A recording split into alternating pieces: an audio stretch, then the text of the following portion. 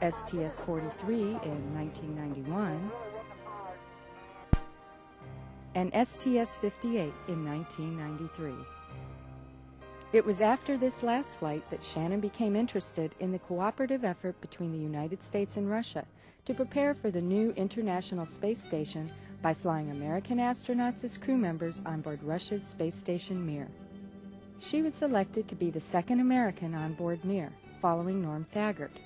In 1995, she moved to the Cosmonaut Training Center in Star City, Russia, to begin a lengthy training course. There were a lot of reasons I wanted to do it, but one of the reasons was because I wanted to go to Russia and live and train, because I really enjoy living in different countries. I enjoy getting along in different cultures, and I also wanted to know what it would be like to be on a long space flight versus a short one. And so those were all the reasons why I volunteered for this flight and why I wanted to do it. We spent a year in Russia training for the flight, and the entire time that we were living there, we were speaking in Russian. As a matter of fact, there were a couple weeks that would go by where I did not speak English to anybody except the person I was training with, John Blaha. And this forced us to learn the Russian language, which we needed to know when we lived on Mir, because the cosmonauts only speak Russian. And Russian is a very difficult language. It's a lot harder than English.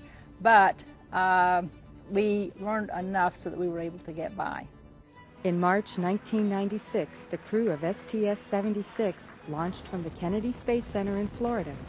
Their mission? Rendezvous and dock with the Mir space station, deliver supplies, and drop off Shannon. There were a few days of joint activities and an emotional farewell. The shuttle crew undocked from the Mir and headed home, landing back in Florida to complete a successful 10-day mission. It would be a full 6 months before Shannon would see her colleagues back on Earth. I guess one of the main reasons that I really enjoyed being up on Mir and working for a long period of time was because I've always enjoyed working in a laboratory, and there I was on Mir. I had a laboratory that was basically mine, Perota, and it had all, the United States experiments in there, and they were very interesting experiments, and there were a wide variety of experiments. So I could get up in the morning, I could sort of, plan what I wanted to do, go to work in my laboratory, and then interact with other scientists, and I just really enjoyed doing that.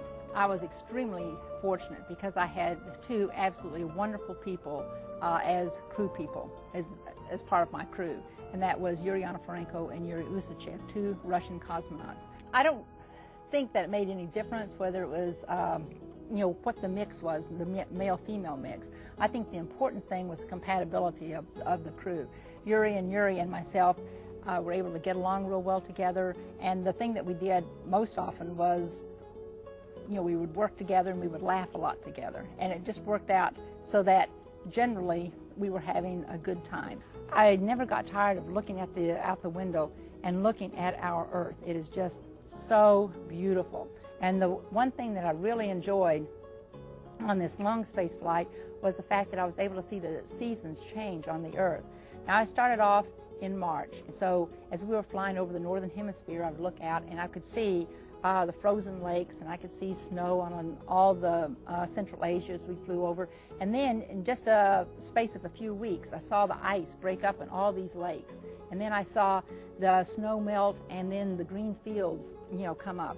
And it was just a remarkable experience to see the seasons change. One of the very beautiful things that I saw when I was up on Mir was we had a real good pair of binoculars, and so as we flew over Kennedy Space Center, and I looked down, I could see Atlantis on the pad ready to launch, and that was pretty neat. And then after Atlantis, STS-79 launched, we could see as it sort of climbed up in the sky. And so that was pretty neat, knowing that somebody was coming to rendezvous with us, and then I was going to get to come home.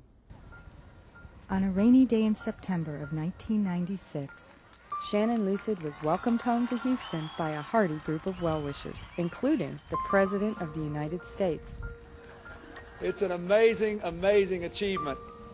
And I know I speak for all Americans when I say I think we all feel, at least, that